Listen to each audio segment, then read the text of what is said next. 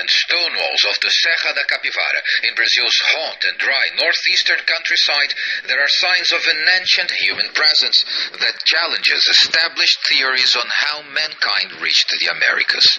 These drawings depicting prehistoric times, the region's fauna, and scenes of daily life among its ancient inhabitants, like this one usually described as the Kiss.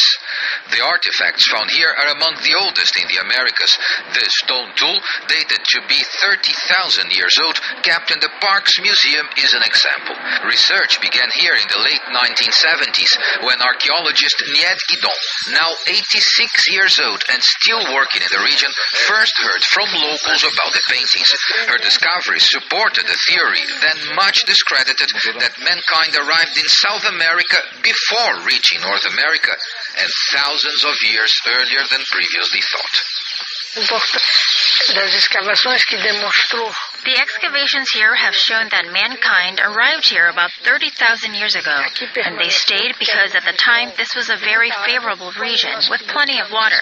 But when we published the first results of our research with the dates of the artifacts from the Hold Stone site, some American scientists said it was impossible because man had the Americas 17,000 ago Bering Strait. Every year, a French government-sponsored team comes to Serra da Capivara for a few months to continue digging. The sites are now covered again for protection, as this year's excavations have been completed. Archaeologists logging the artifacts collected say their latest finds date back even further. Oldest, for the moment, it's around 65,000 years old. Donc we have all the sequence, 10, 20, 30, 40, 50, 60, now 69,000 years old. And it's not only scientists. About 20,000 tourists come to the park each year to see the landscapes, paintings, and the two museums set up here, supporting much-needed businesses and jobs in the region. The archaeological discoveries in the Serra da Capivara and the creation of a national park gave a much-needed boost in the economy of this impoverished region.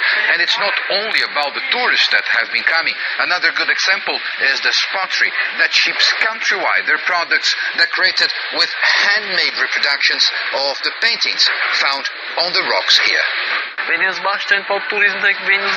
We still sell a lot to the tourists that come to visit us, but nowadays, more than half of our products are shipped to other states, to retailers that sell our products. And this generates wages for our community. About 70 people work here in our guest house. Our work also helps people get to know our park. That's important for our region. Researchers say the Serra da Capivara holds many more secrets to the past worth their efforts to unlock, while an increasing public interest in this site can only help create a better future for the people who live in the region. Paulo Cabral, CGTN, Serra da Capivara, Brazil.